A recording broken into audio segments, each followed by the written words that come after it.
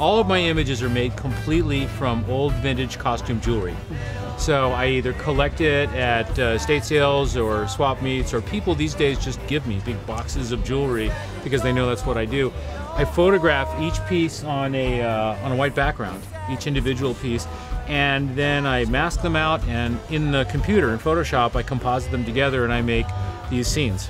Okay, so if you're looking at an image like this, every single one of these components you've photographed. Started as an individual piece of jewelry on a white background. And then I take them and put them together and repeat them. So this is a digital print that I'm looking at. It's a digital composite, and then it's an archival print. The crispness and the detail and the opulence is really overwhelming. How did you discover that interest? Well, you know, I was an advertising photographer for a lot of years. Okay, so the hero shot. Absolutely. The pretty lighting. Right, well, and I did food photography too, which is even more involved and complex, and everything has to be more perfect. So I did that for a lot of years, and about 6 years ago I started doing this. I started working on my own art that wasn't art directed by somebody else. I enjoy the freedom and the inward focus of that a lot. The reason I use jewelry is because it's a man-made expression of beauty. I went to Catholic school for a lot of years, okay, and the basis of this series is about the myth of paradise. It's the idea that paradise is a man-made idea of beauty, just as my piece of jewelry is man-made beauty.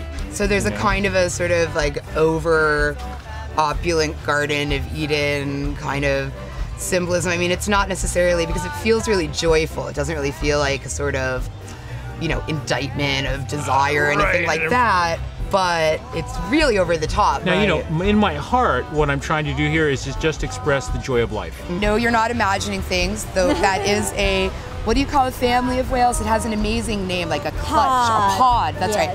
A pod of beluga whales. I guess most people probably would want to know, why whales? Well, I'm always interested in the living environment of animal or people, and this is inspired by a trip back home to Taiwan. The aquariums around the world are starting to buy belugas to show. Is it becoming endangered or just popular? It's a popular thing to watch. However, they start dying everywhere, like in Vancouver, in Chicago. They're just, it's just not a natural environment. So I thought, how odd to put a North Sea creature in the aquarium. In the South Sea. Yeah, so I made a clay model of the beluga, and I had it made into a balloon, and I took it everywhere I go, and I took picture of them in the odd environment that they don't belong. Like a tree in Beverly Hills. It's just as odd as an aquarium in the South Sea. But I don't want to make it so political. I just like it whimsical, and it's fun. And people, well, these are the caviar whales too. I mean, when people talk, they think beluga, that's beluga caviar. That's the sort of what people are looking for. So I like that idea that that's in Beverly Hills too, where caviar grows on trees. Strangest thing of all, I think, is that this is a night gallery that you're in. So all these shots are done at night with long single exposures. And then I walk into the frame of my shots to create the figures that you see in the photographs with figures in them. Because the exposure is so long that you've got plenty of time to leave the camera and go and it's so black out there when I'm shooting that I can't see a lot of my shots. 85% of my shots I can't see. So when I move in front of the camera, I'm like Houdini in front of the camera. The negative just can't pick me up until I do a flashlight behind me with a flash unit in my hand. So if you're the camera, I would do the flash this way into a wall. And that's why it looks like a silhouette. shadow. Yeah, it's a silhouette that becomes translucent with the moonlight lighting it up after I leave that silhouette. This is the fourth time I've had this explained to me in 10 years, but I actually think I understand it this time. That's the illusion that's created of being in the daytime. It's just simply the length of the exposure is such that it could pull that much light even out of a dark night sky. Moonlight can make the sky turn blue, even though it's black all night long. Moonlight is a reflector board of the sun. So yes, that's what I knew brings that. Back, right, and so when I do an hour-long exposure compared to a daylight exposure of a fraction of a second, and that's about you know 500,000 times longer than a daylight exposure. So you're getting back 500,000 times. Yeah, more when light. you say long exposure, people are thinking 5 minutes, 10 minutes. Well, right behind me, that's 5 hours. That's 6 hours actually for the big tree right there. And that's Those why are the stars going by, etching into the negative. Now, I don't walk into this one, but the star of the show is the stars. Oh, here it's me falling in love with a wheel finally, and then here it's me as a production partner. I did 4 years of my life production pottery, and I was on piece count, so we had to throw for a factory. And then over there, that piece is also a piece I used to climb up in the morning on Sundays and pull all the clothes out and do fashion shows.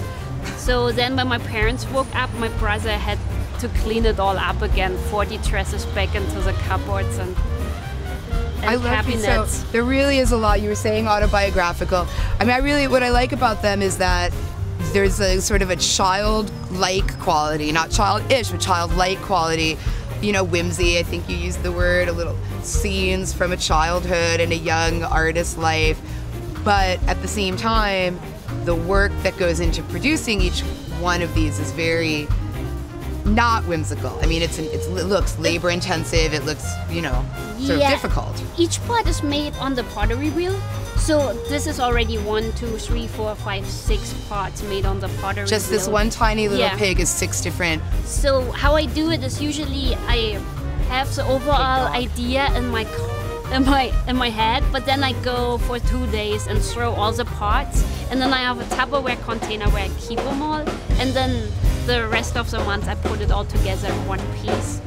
It's wonderful to see in an era where so many, especially people who are incorporating, are kind of playing it safe and going with low fire pottery, that you chose to go with a much more difficult, you know, medium by going high fire, incorporating the sculpture into the stoneware, into the porcelain, without making it all mold based and casting, by, you know, making it kind of in the old style by hand, where so much of work today is casted, put together, production wear, and that it is so wonderful to see you take sort of, you know, your history. I mean, that's Dick Cheney, right? Okay, that's Dick Cheney. Let's talk about Dick Cheney. Okay, this image is basically the story starts with the hanging chat, like 2001, the elections. Everybody see that? Yes, that's a hanging chat. The hanging chat. Then Bush and Cheney come to power. Bush is the knight and he's the clown.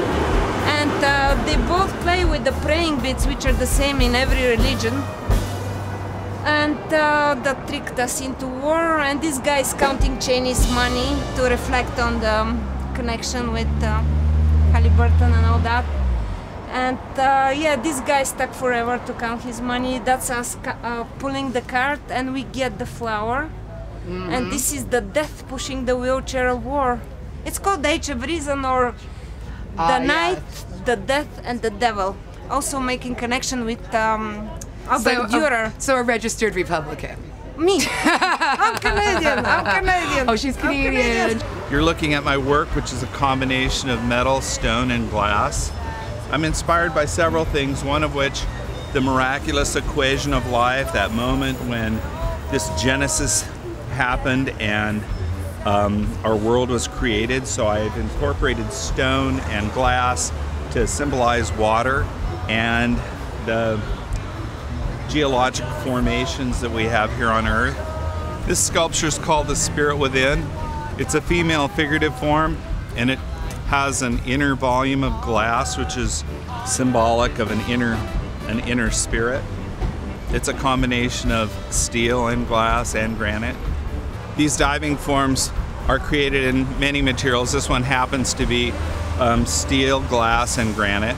And for me, the diving forms are obviously a depiction of how people are plunging into the water, but for me it goes beyond that into a deeper meaning, that being this magnificent part of people's lives where they plunge into something.